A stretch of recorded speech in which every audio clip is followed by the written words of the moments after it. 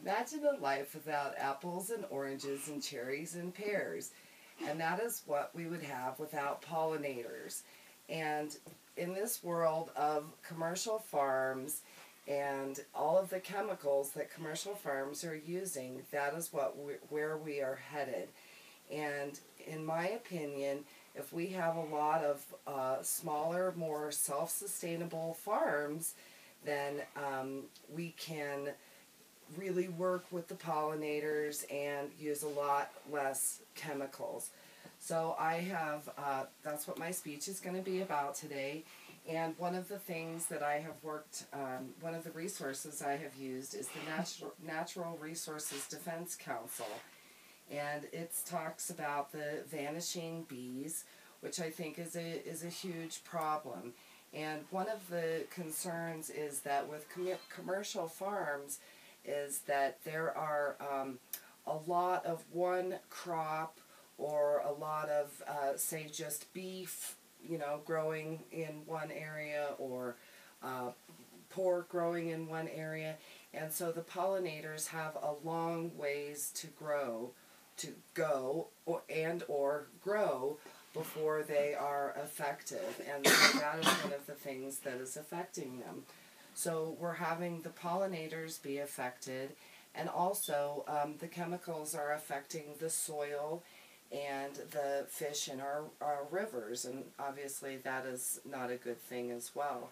And so again, the point is that if we take away from the larger commercial farms and we all do our part and do a little bit, and each do, for instance, I did a video and we raised turkeys, and if each person can do, for instance, not everybody can raise turkeys, but the next farm over may be able to do a hive of honeybees, and then the next place over could possibly raise pigs, and then the next place over could do a really great garden, and then that gives, again, the pollinators and the soil time to recover, and the bees can travel from place to place, and everything has time to recover, and it's a lot more sustainable. And so that's kind of what I'm trying to teach, and what my goal would be for the long term is not the big commercial farms, but a lot more small sustainable farms, and for every person to be doing their part.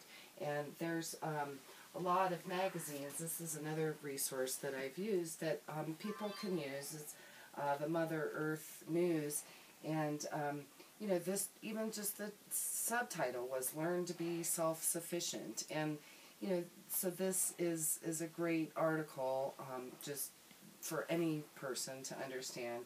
And then of course there's always article or books on how to grow organically.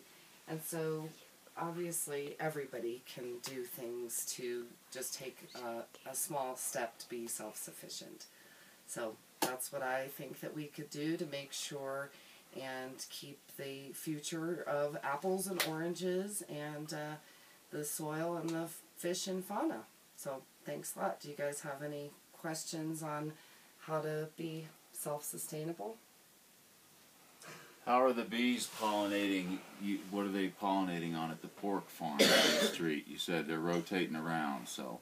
Well, it's not necessarily that they're pollinating at each individual farm, but it helps that they're having less places, less distance to travel.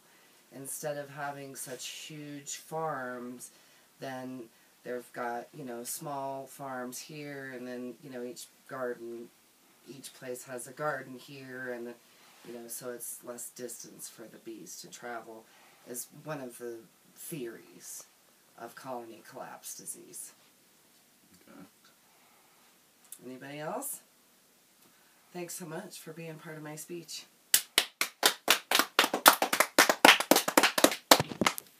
Good job, Mom. Nate, look at me. Good question, husband.